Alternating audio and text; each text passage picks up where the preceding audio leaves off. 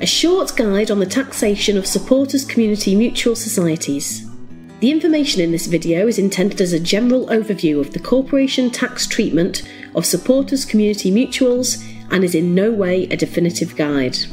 General trading income. Community benefit societies are treated as a corporate entity for tax purposes, and as a general rule they are normally liable to corporation tax in respect of their profits or surplus computed in accordance with normal rules applicable for companies. The only time that trading income will be exempt from corporation tax is to the extent that it is deemed to be mutual trading. Mutual trading income. If the trust is trading in such a way that its members and its customers are the same persons, the trade for tax purposes yields no profit or gains, and therefore there will be no assessment to tax. In order that the trust falls within this exemption, there has to be the necessary element of mutuality. In particular, it's essential that the profits should be capable of coming back at some time and in some form to the person to whom the goods were sold or the services rendered. Types of income. Here are some of the most likely types of income that a supporters community mutual may receive and the relevant taxation treatment.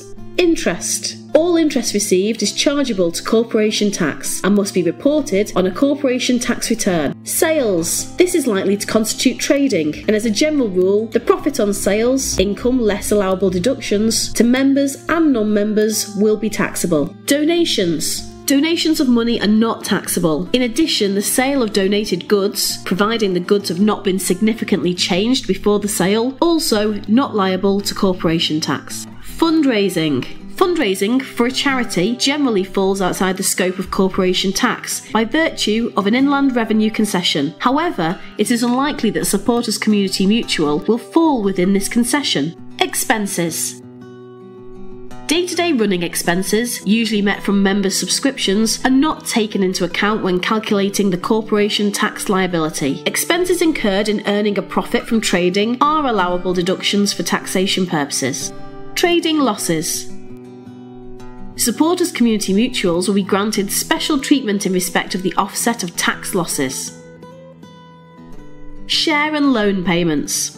Share interest or loan interest will not be treated as a distribution providing the trust makes a return to the inland revenue within 3 months of the end of an accounting period, giving the names and addresses of all persons to whom share or loan interest amounting to more than £15 has been paid without the deduction of tax. Value added tax, VAT.